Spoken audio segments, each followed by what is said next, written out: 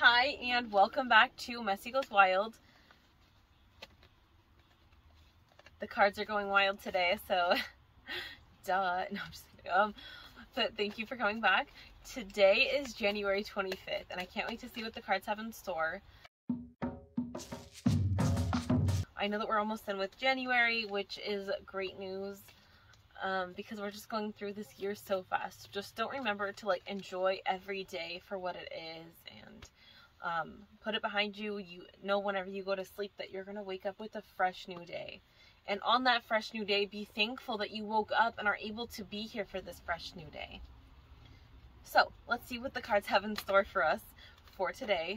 We are going to start off with, because this card just jumped out at us, we're going to start off with 10 of Ariel. There's so much to be grateful for. Financial success and the promise of retirement.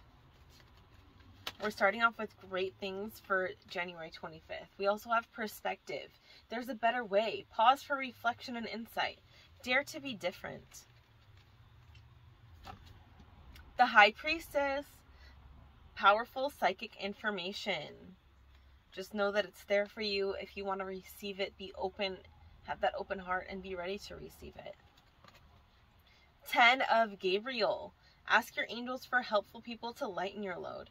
Maybe you're working too many hours, or you're working too hard to please others. And remember, our life is about being happy with who we are and in our life.